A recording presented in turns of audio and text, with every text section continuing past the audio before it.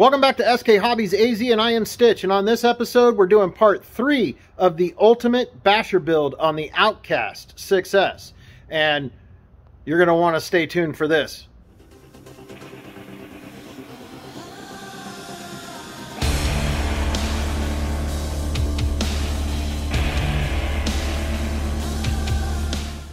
Alright, well, welcome back. I have a cameraman today. Ashton's behind the camera, and he's going to film me for this. We're going to be talking about this ultimate basher build and what it took to get this done. Now remember, in part 2 I talked about the shell. So yeah, we did get a new shell for this, but originally this came as a 10th anniversary edition Outcast 6S, and I'm not going to show you the old shell to this episode, but what we did is slowly over the last year or so, we started upgrading this bad boy. And I decided we wanted to do an ultimate upgrade, and that's what we did. What I have is I have a complete parts breakdown right here, and we're going to put a little parts breakdown up on the side. It'll appear somewhere over here, showing you guys what we're looking at. But with that being said, we basically went to 4 different places to buy parts. We bought from ARRMA Hobbies, we bought from Jenny's RC, we bought from M2C Racing, and then we got some stuff from Basher Queen. Now, the stuff from Basher Queen, they don't have a website. You got to go to eBay for that. All 3 of these places we went to purchase these parts, we're going to put links down in the description, and I'm actually going to put a link to each one of the parts we purchased down below so you guys can see it. So from ARRMA, it was simple. We only needed one thing from them, and that was the servo. We bought Reef's Raw 500 servo from ARRMA, which was about $139.99, you'll see over there.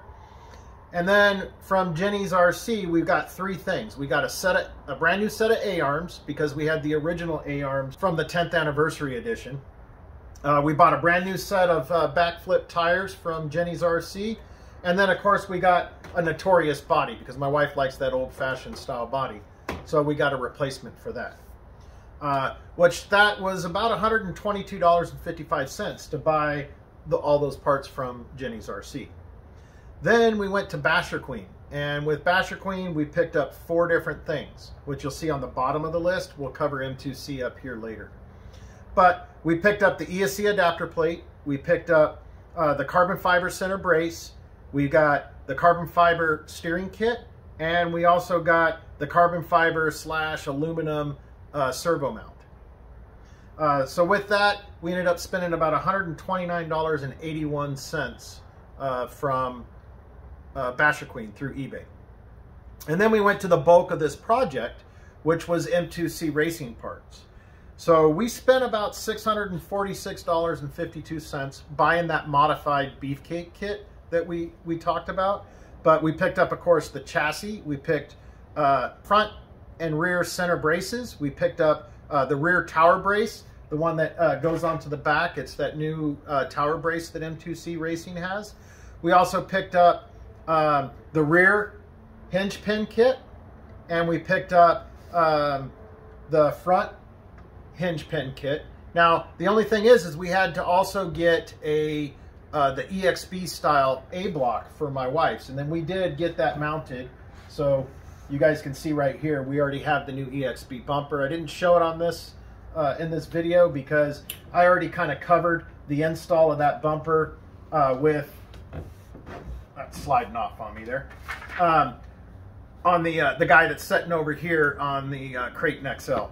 But we got that. We got the input shaft cups, which we got 2 sets of those, and it's not a set, it's actually 2 of them, and those go on the inputs to the front and rear differential. Those, we got those, and then of course we got the differential out drives. We got 3 sets of those, and those are the out drives on both the front, rear, and center differentials. And then we also got a set of droop screws, and we also got you know, the A block is on there. So we got all of that, and that ran about $646.52, like I said before. So total build on this project, because we started with an Outcast already, was $909.06. and that's what brought it to this bad boy today. So there's your breakdown on what it cost to build this. This project's been in planning for a while now, and it took us this long to get everything that we needed to get this bad boy built, and we did it. And that's what we're doing with all of these. All of these projects took some planning on ours, and we get them all thrown together. And I just wanted to throw everything at you guys all at once like this, and get everything ready, because it's our bash season here in Arizona. Because we run opposite of everybody else. When it's hot out, we're indoors crawling. When it's cold out, we're out bashing. We live in Arizona. So I hope that answers all your guys' questions on, you know, what it costs to build this kit. Now, if you want, you can add in the cost of buying the Outcast outright, or you can do what we talked about in the ARRMA Talon build, which is sitting here behind me, on that, and buying those individual parts from Jenny's RC in those takeoff parts, and go that route. Now, there's other places that have takeoff parts, like Bash It RC.